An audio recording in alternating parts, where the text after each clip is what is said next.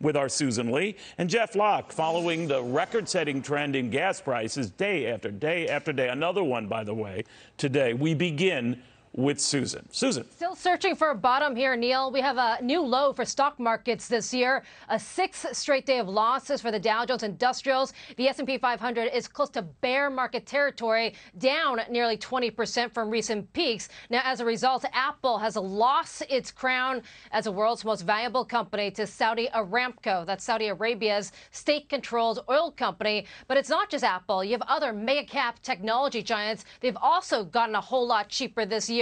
Amazon and Tesla have both lost over 40% from their recent records. Now, Wall Street's concerned that interest rates will need to go up sharply and quickly to bring down record inflation. And that means less money in the economy and less money in stock markets. We had a second key read on inflation this morning, showing inflation is still coming in higher than forecast. You had April producer prices up 11% from a year ago, and that's still near record levels. So with investors expecting higher interest rates to come, they're trying to raise cash right now in these uncertain times by selling stocks, bonds, and yes, even cryptocurrencies. And the explosion in the new digital asset class turned into an implosion overnight. $200 billion in value wiped out in 24 hours. And that's because confidence was shaken after a crash in a stablecoin that was worth billions of dollars. Now, stablecoins are used by cryptocurrency traders to move their money across different exchanges to buy and sell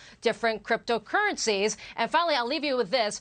Remember that infamous GameStop saga last year? Well, we got a revival today with some confusing moves and spikes in GameStop, AMC, and other Wall Street bet favorites. You know, at its peaks this morning, Neil, we had GameStop rallying 30%, halted several times owing to volatility. Doesn't that remind you of deja vu from last year?